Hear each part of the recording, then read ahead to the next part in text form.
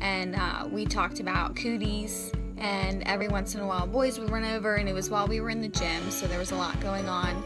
But we talked about cooties and at what age they think that they grow out of cooties, and it kind of gave me an insight like of what they think of themselves, like their sex and sexuality, and like how they can't touch boys or be seen like playing games with boys. Like if I was to try to come up with some sort of plan to talk with the younger kids about health subjects, I think definitely I would make it age appropriate, because I feel like I went into a lot of the conversations hoping that they would talk a lot more than they did. I want to plan a little bit better so that I know what I'm going to be talking about and how maybe I can relate it to them more. But one thing I probably could have caught on to and like played along with was they were actually doing a healthy activity, and they allow the kids to play a healthy game. I think just on Wednesdays they do it, and the winner of the game picks the snack for the next week. Today, and I noticed that the kids were being so wild, so I naturally asked what they had been doing all day, and they all responded with, "Oh, what we're doing right now," and so I kind of just like cried a little bit more, I guess, and they said they had been inside all day playing on their phones, and they watched a movie, and they were playing pool and board games and stuff, but they had not been outside. I did talk to one little girl who said that she loved to dance, and I kind of like touched on that, and I was like, hey, well, I think that's really cool. Do you know dancing is like a great exercise? And she actually didn't know that. So I talked to her and two of her little friends about how moving your body in any way, whether it's dance or tumbling like they like to do, like doing their cartwheels over and over again, or splits and stretching, and said all that stuff is so important, and if you enjoy doing it, then you should every day.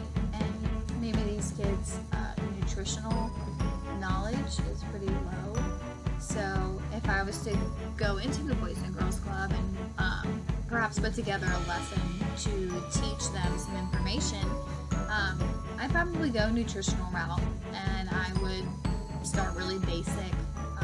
Since it's such a broad and diverse community there, I feel like I could relate the lesson to a lot of them.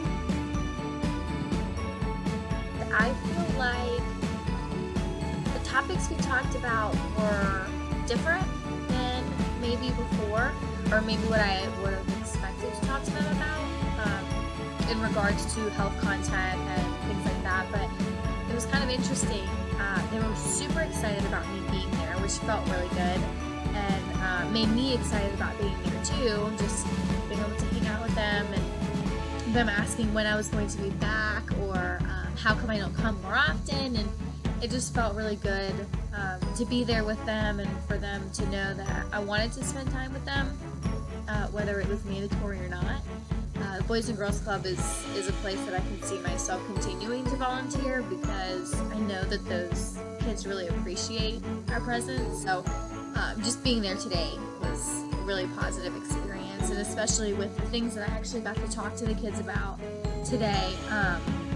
Not so much nutrition or being healthy and exercising, but more so talked about mental health today, and keeping a positive attitude, and promoting positive behaviors and supporting behaviors for their friends, and being able to recognize the actions that they were taking that weren't necessarily positive, or promoting anything good. It was really important for me to talk about like respecting other people and respecting yourself, and kind of setting standards for yourself, and then allowing other people, like seeing it in other people too, whether or not they're doing that, or if you think that their actions are good actions, or if they're not good actions.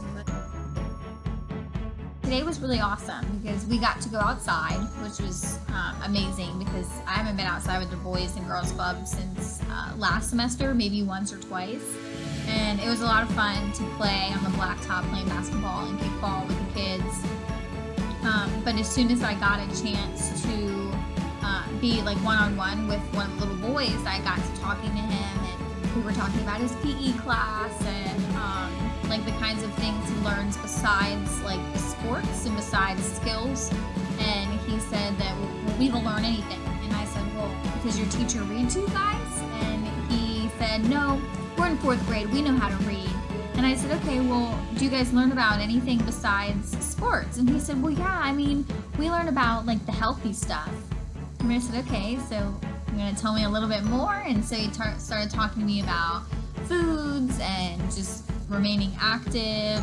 And I thought that it was really cool that he opened up and started talking to me about what they do in health in elementary school, because a lot of the other kids, it's really hard to talk to them about anything. They don't really want to talk about it, or they change the subject, or they're too excited about something else that they're doing. So it is difficult to get some really good conversations flowing at the Boys and Girls Club, because they're all over the place all the time.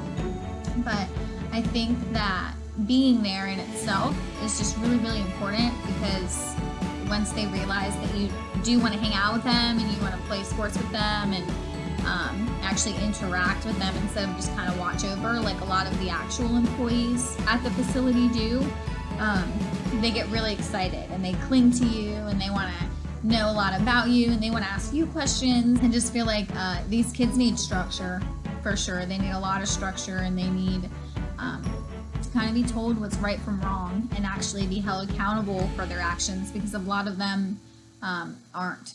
And